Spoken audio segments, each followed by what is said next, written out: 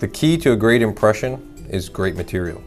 What I like to use is the VPS putty as well as a VPS adhesive.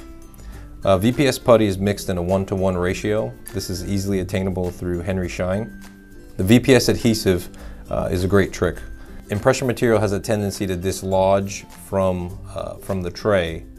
So what I like to do is apply a thin layer of adhesive to the internal surface of the tray as well as the vestibular borders. I mix the putty in a 1-to-1 ratio and I try to accommodate for the existing dentition. So I mold it in the shape of the existing dentition. I then apply a layer of light body or regular body VPS adhesive directly to the putty. This material will capture all the fine detail by flowing into the interproximal surfaces of the teeth and capture a very accurate occlusal surface.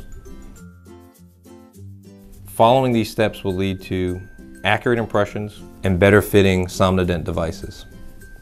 And thank you for trusting SomnoMed as your source for dependable, innovative ways to treat obstructive sleep apnea.